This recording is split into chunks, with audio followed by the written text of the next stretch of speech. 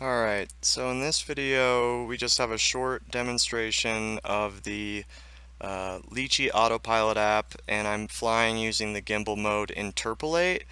And what Interpolate does is it allows you to enter a gimbal pitch at every specific waypoint, and then the copter smoothly transitions between the two waypoints. So if my first waypoint's at 0 degrees, we're about to be at my first waypoint.